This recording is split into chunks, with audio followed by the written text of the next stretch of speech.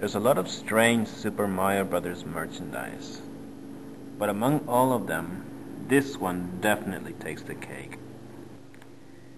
Now, what is this?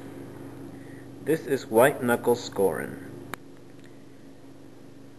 Now, what is White Knuckle Scorin? Basically, it is a music album. But it's not really related to Super Mario Brothers. In fact, it has several songs from some authors who are already dead, like Roy Orbison, and some other bands whose most notable work is actually this album. Now, this album was released in 1991, at a time in which Super Mario World was the newest game in the series. And as you can see, there's a bunch of Mecha Koopas which debuted in Super Mario World. There's Mario and Luigi, obviously illustrated by American artists, because this is not a Japanese style. Princess Toadstool and Lemmy Koopa. Now, this album is very particular because it's actually a booklet, or a comic. Now, the cover is the most late 80s, early 90s, I don't even know how to describe this. Well, take a look at it for yourself. Obviously they're playing a Super Nintendo because that's a Super Nintendo controller. Game system is nowhere to be seen. There's a bunch of CDs and a guitar here and a bunch of teenagers with weird late 80s, early 90s punk hairstyle.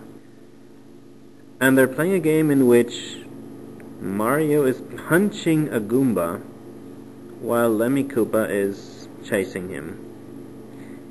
Now, Mario has not punched any enemy until 1995 when Super Mario RPG came out. A lot of people falsely credit Super Mario 64 with the debut of his punching attack, but it was actually before that.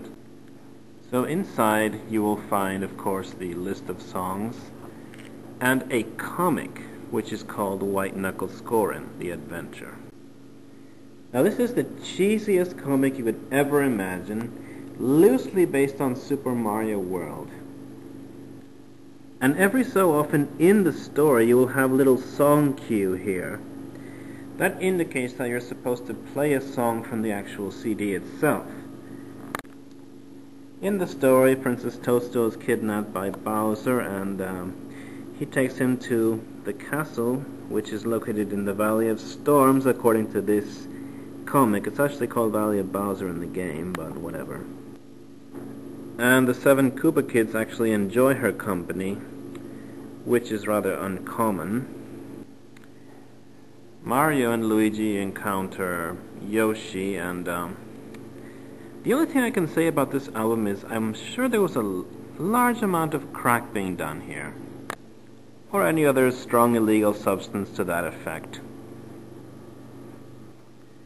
Now, this is really not a terribly common item, and I don't know if everywhere in the United States actually got this album. I actually got this close to 1991, and it was really strange because I have no idea what to expect about it.